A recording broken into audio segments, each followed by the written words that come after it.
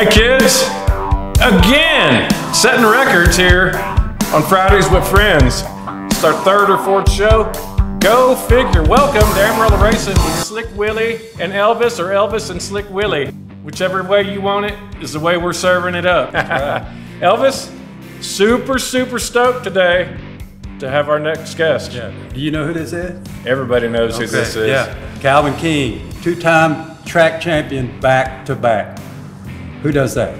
Who does that in 5 years? Right, 5 years. 5 years, we've been racing for 37 years, ain't done it yet. That's the truth. Wow, when we started the show, the first thing we wanted to do is acknowledge the champions from the previous season, 2020. Everybody's racing for the COVID Cup. And once again, KALVIN King came out on top. KALVIN, 2 years in a row, man. Yeah. You're slaying them. No, we've had some pretty good years. Last couple of years, pretty good seasons. For sure, for sure. I had an opportunity to talk with you and your father a few weeks ago when we were talking about putting this show together. What a treat it was to find out a lot about you. I want to talk about your 2020 season first off. You pulled off your second championship. What did it take to put that 818 in victory lane each week? Well, just a lot of just week in, week out, just hard work on the car every week.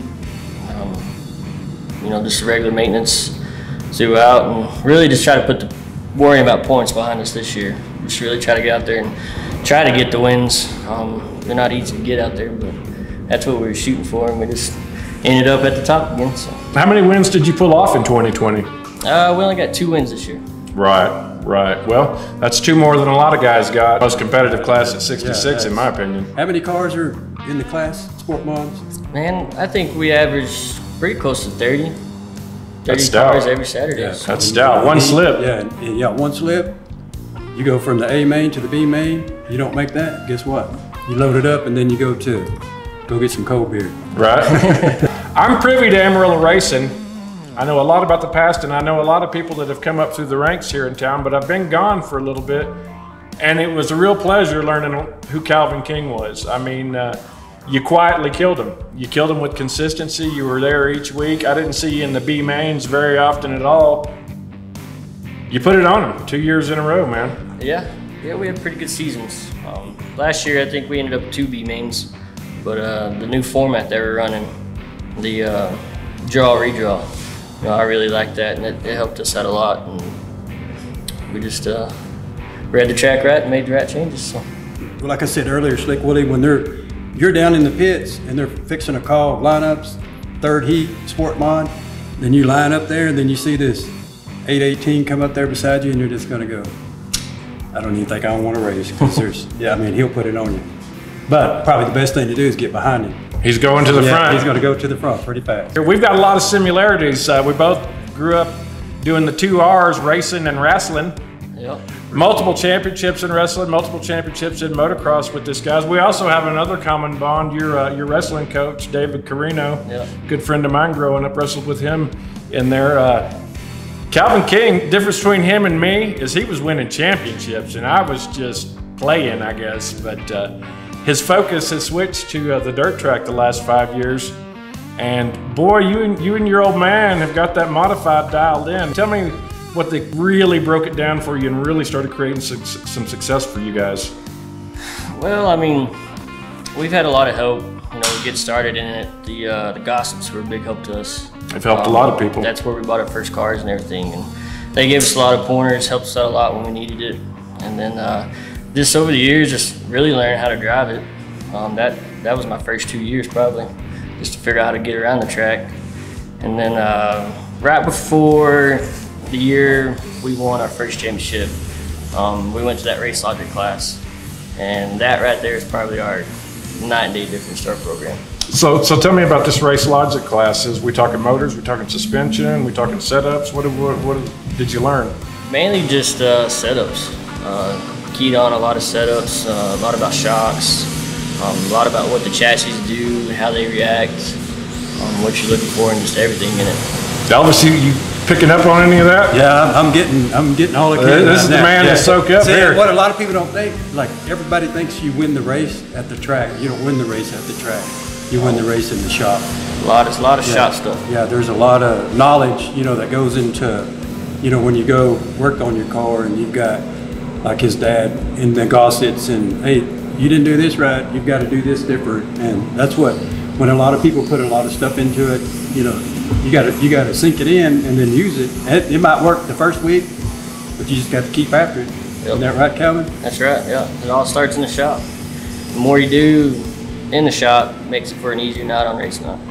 I agree. One of the things I noticed in our conversation with your dad and you was you guys have a really tight bond. Mm-hmm. When we were talking about your wrestling, he was heavily involved. When we were talking about your motocross, he was driving across country to make these races. Looks like he's right there with the sport mod too. How important is your dad to you? To me, he seems like he gets the best out of KALVIN King. Is that true? That is true. You know, if it wasn't for my dad, I wouldn't be able to be racing. I wouldn't be able to do it. I mean, it takes a lot. And he believes in me and everything I try to do, wrestling, you know, dirt bikes, racing cars. You can see that. He believes that I can do it, and it may take me a little bit to get there, but, you know, once we both get our heads together, set our mind to it, you know, we succeed, so.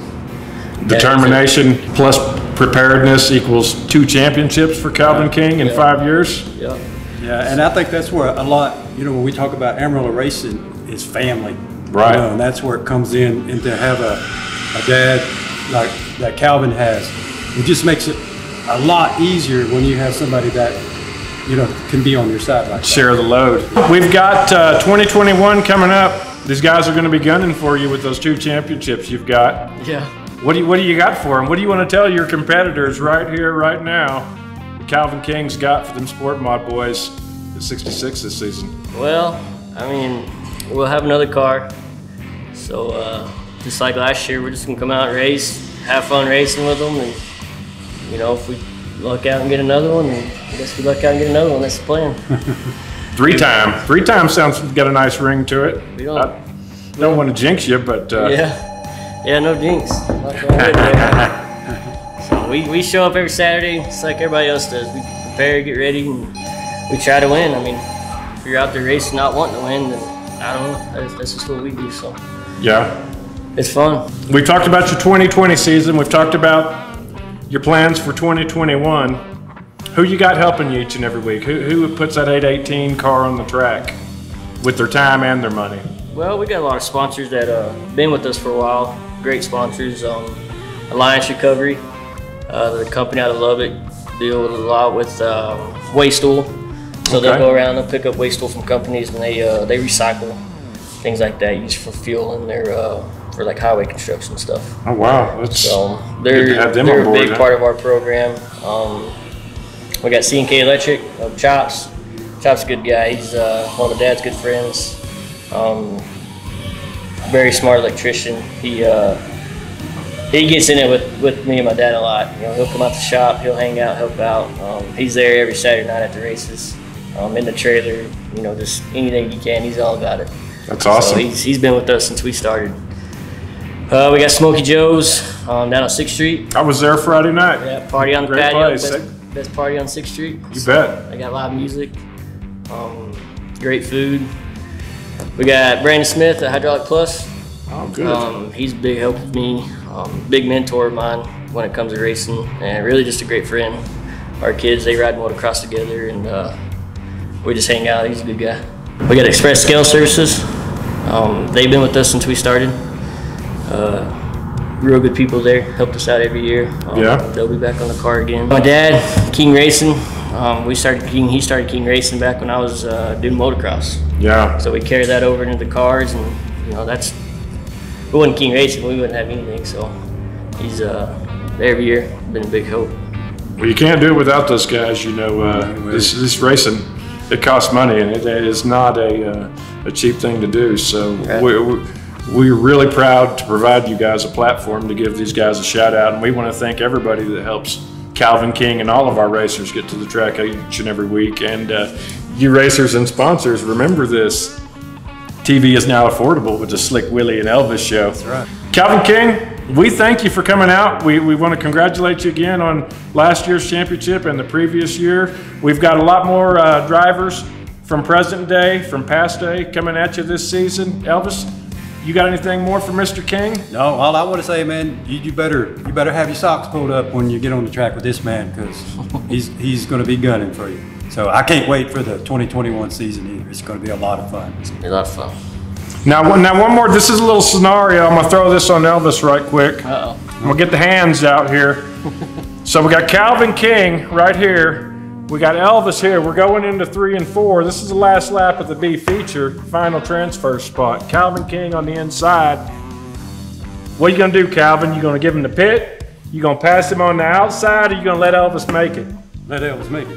I'm gonna let you make it. Oh, I don't know. I think when you're in that situation going into the last turn, you don't know what you're going to do, because you don't know what that guy beside you is going to do. You don't know what your own self is going to do. You're just going to try to get to that checkered flag as quick as you can, whether it's him or anybody else. That's what it's about. That's what it's about. Checkers or wreckers. Yes, Checkers or wreckers. Well, thank you guys for tuning in to another episode of Amarillo Racing. Again, coming at you from Gossett Garage, your accessory and accessory installation experts here in Amarillo. Just opened up about 2-3 months ago. Go see our good friend Jeremy Gossett. We thank him for allowing us to film 3 segments here. Yes, sir. Get on by, see Jeremy. You know you've been wondering what he's been doing. He's got his stock built up. He's got guys working hard in back doing some great builds. So again, thanks to Jeremy Gossett, Gossett Garage. Hey kids, thanks for watching. We'll see you next time on Amarillo Racing with Elvis and Slick Willy.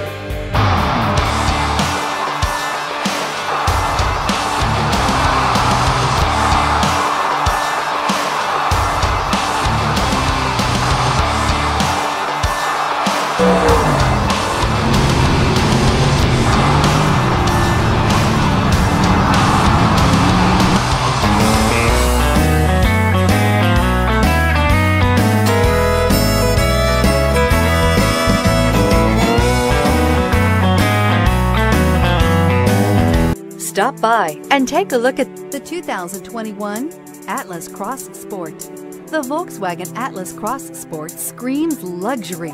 With its eloquent exterior body lines and its plethora of interior features, this is surely a vehicle you'll want to take a look at. This vehicle has less than 100 miles. Searching for a dependable vehicle that looks great too? You found it, so stop in today.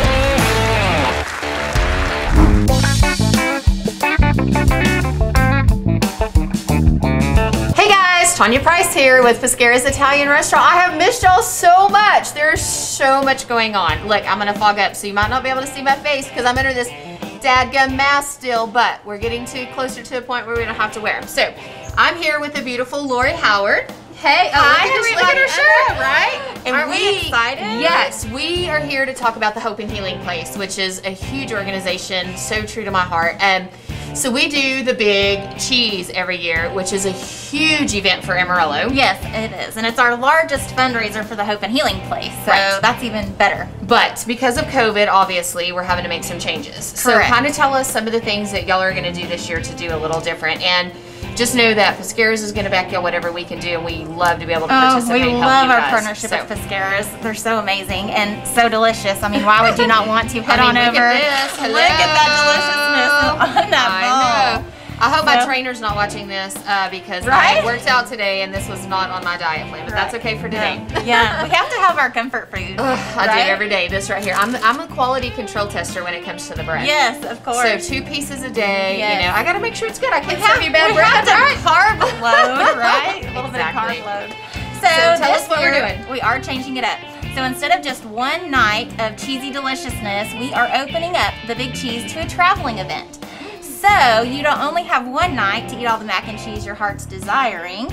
You get to travel from January 22nd through the end of February to eat all of this delicious mac and cheese. Awesome. So we're so excited that Pesqueras is our restaurant that's participating in the Big Cheese. And we are so excited to be a part of it. Yes, so the tickets are $25, which is so affordable because if we have 25 restaurants participating, it's $1 per stop.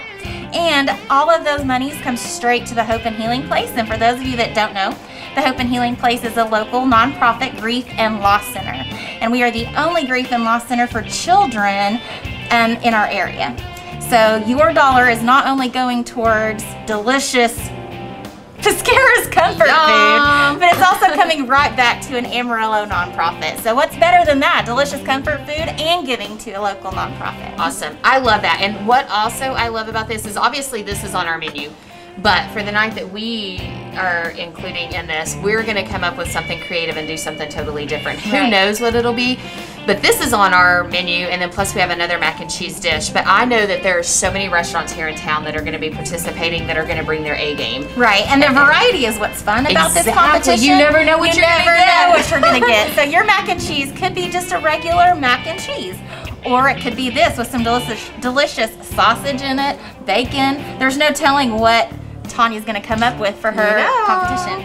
So going back to the competition part, because our chefs in Amarillo are very competitive. Very much so. So at the end of February, we are going to be hosting our private judging and competition portion of the Big Cheese.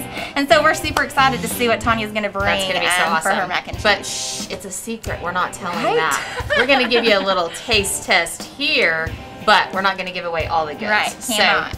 So we're super excited. We just want Amarillo to continue to support the nonprofits, especially Hope and Healing Place. They do great things for families. You know, grieving is never easy. Obviously, you know, everybody's experienced, it feels like, more loss in 2020 than, you know, we ever thought possible. And so we just, you know, are so grateful and so appreciative of you guys over there for everything that you do. Doing these things in the community. I mean, and y'all support other agencies and you support all the restaurants. And so to me, that speaks volume about you guys. And I am just so honored and proud to be even just a small part of this. And I'm super excited about it. And guess what? What? I have something for you. You do? Woo! You get an official Pesqueras shirt. I'm so excited. I love the bright colors. I know. So now you are one of us. And I also brought you a Big Cheese shirt. Yes, I am part of the Big Cheese, guys. Oh my gosh, I love it. John Cobb, eat your heart out because I got a shirt, buddy. I love it. Oh, I love it We just appreciate the support of Pesqueras. As all of you know, as you watch Tanya, she supports so many of us in the Amarillo area, and I'm just so excited to call her a friend. And not only just a friend, but someone that loves the Hope and Healing Place and loves Amarillo. So you guys, you're not gonna, if you're wanting to support local restaurant, Pesqueras is a perfect local restaurant for you all to come out and support. Thanks, guys. We appreciate you so much, and we can't wait to see you here and all the other restaurants that are going to be involved in the mac and cheese. So, you know it's delicious. That's right. Get them. Get a hold of Lori, Hope and Healing Place. Find us on Facebook, Instagram. That's either right, one of those two places, the Hope and Healing Place. Get in touch with somebody. Even give me a call here if you don't know how to do it. I'll get you in touch to the right people. So, with that being said, we are about to dive into this mac and cheese. I'm ready for my food. See you guys soon.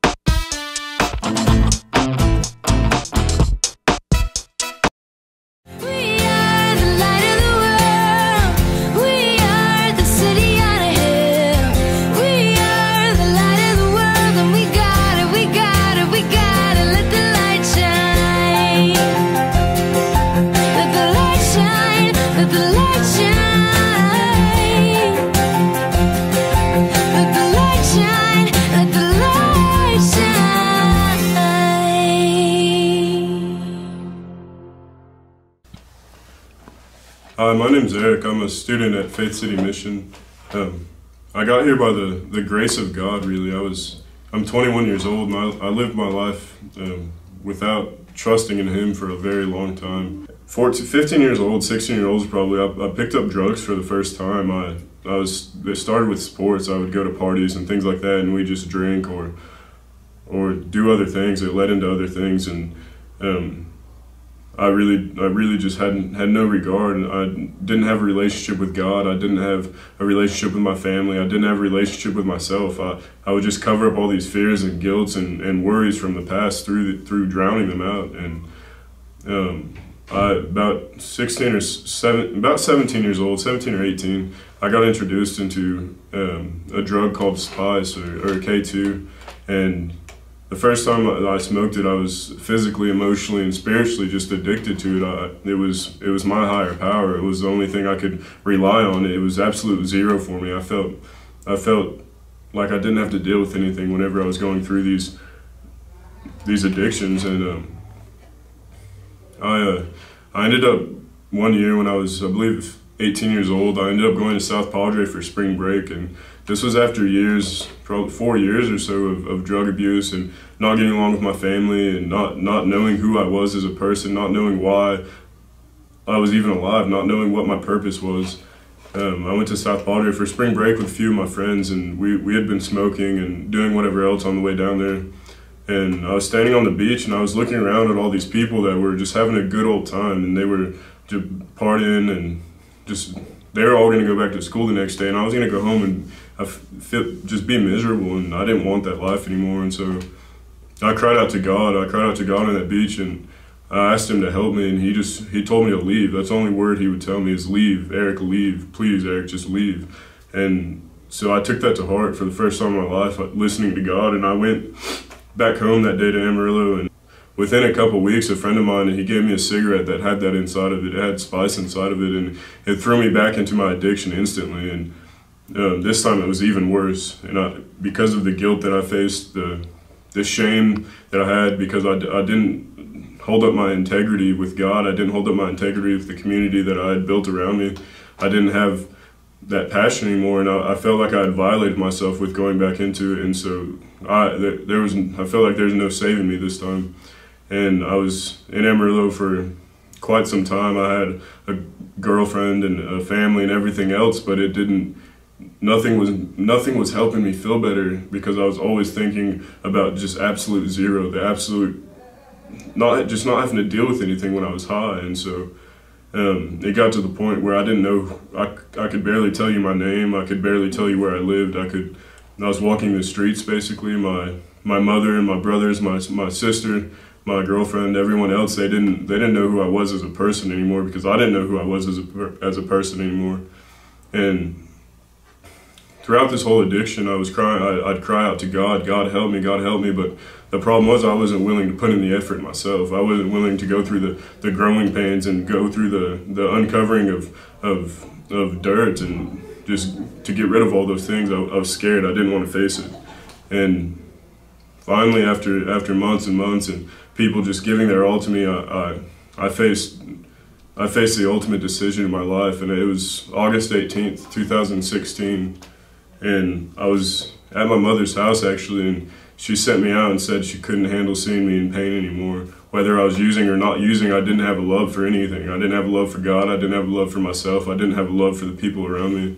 And she shut the door in my face for the first time, really, and I walked to my grandparents' house, who were previously pastors. I've always had a really good relationship with them and been able to rely on them. And my grandma walked me in and she said, "Your grandfather wants me to tell you something." And I asked her what it was, and she said, "He doesn't want to talk to you until you can grow up and figure things out as a man and quit relying on other things. And until you have a relationship with God, He doesn't want to be a part of your life." And it made me angry. And so I left there, and I walked the streets for a few days, and I let all that sink in, and I just kept crying out to God, and finally I ended up at my aunt's house, and I had been sober for quite a few days at this point, but I had no passion about myself. I didn't know what I was going to do with myself. I didn't know where I was going to go. I didn't have any goals or any vision on life. And I showed up at my aunt's house, and she was talking to me, and she was asked me what I wanted, and I told her I wanted to do something different. I wanted to have a life that I could love people again, and that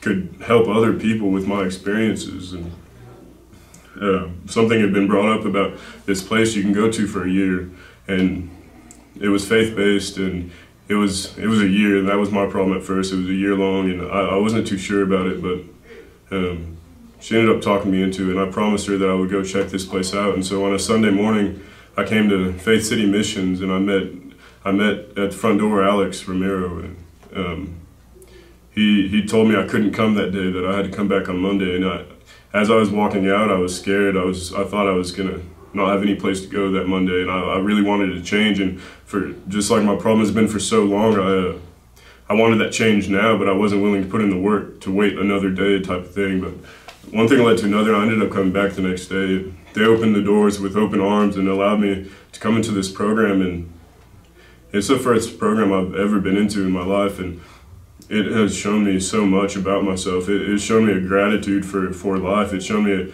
an appreciation for my family and my friends, and it's shown me the love of other people. It's shown me, most importantly though, the love of God.